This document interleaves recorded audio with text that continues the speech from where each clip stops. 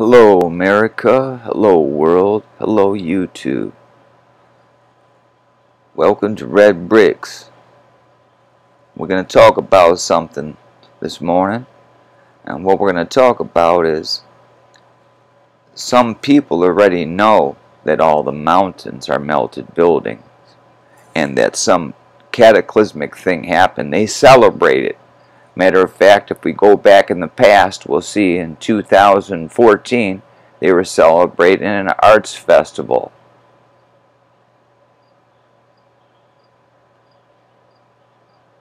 Bada boom, bada bing.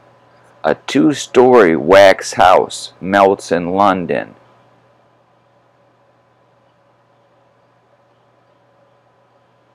Okay, now here's this melted house in London.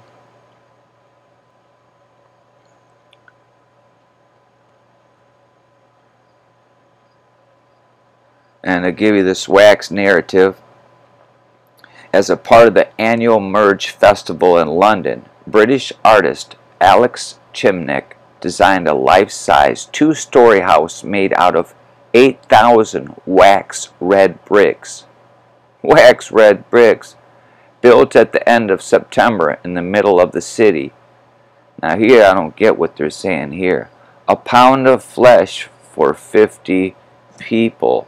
P, and in quotation marks, was systematically built out of terracotta and sand cast in paraffin wax to melt throughout the duration of a month.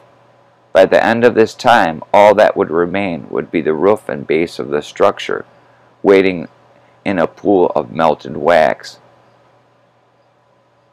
A pound of flesh for 50p. Come on, anybody out there explain that to me, how they have that narrative like that? But that's indeed what it says. I read it, I seen the structure, I had it in a video of mine that my other channel got taken away. That's the absolute truth. So, is that some oddity? No, it's a 2014. They did it, it's ritualistic. They know that, look at that building right there. Right behind it is what? A pocket of survival.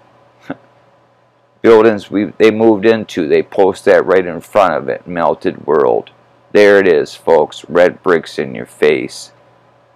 Absolute truth. In your face. Red bricks all over the place. Red bricks all over the place. Like, share, and subscribe. Let's wake up. Come on. Come on. Come on. Come on. Come on. Come on.